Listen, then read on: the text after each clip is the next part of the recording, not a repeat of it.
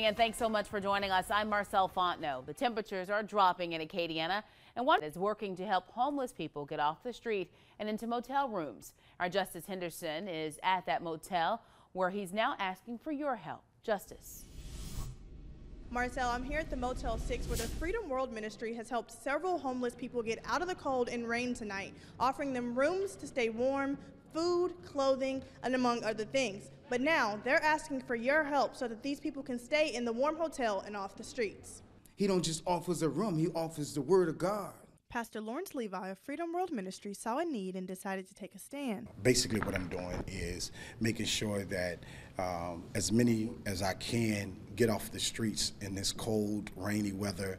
You know, these homeless people, we are literally trying to aid to them as best as we can with what we have, and we're limited. Levi and other members of his church came together using their personal resources to purchase motel rooms for 29 homeless individuals so they could stay warm and off the street. He says he is doing everything in his power to help and wants to challenge others in the area to donate in any way possible. This could be, you know, your son, your daughter, your husband, you know, your wife, and just because they homeless, I don't think that we should overlook them. And the people he's helping say they are more than grateful for the support he has given. How does it make me feel? Run with him. Help him. I see what he's doing. I'm out here.